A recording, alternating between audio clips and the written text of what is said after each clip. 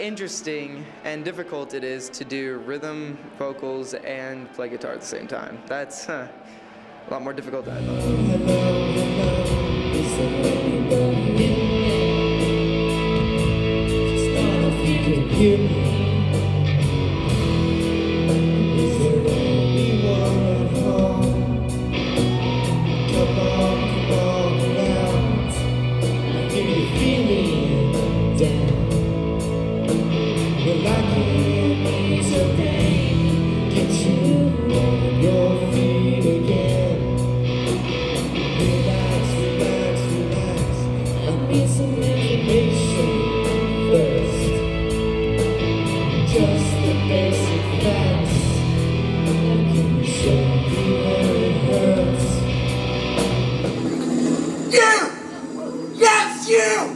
Stand still, laddie!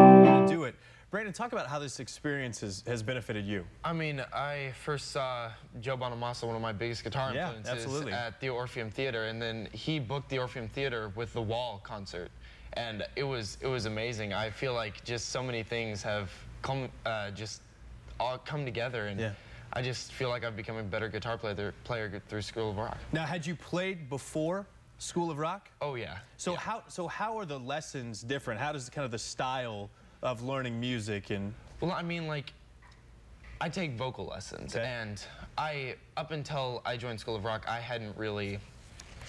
wasn't really much of a guitar player and singer at the same time, and then I joined School of Rock, and I learned how to do that. I'm like, wow, I really learned how to play and sing at the same time, and it's just one of those things that really helps me. Yeah, you can tell, you can kind of see the enthusiasm in his voice, and that's got to be fun for you.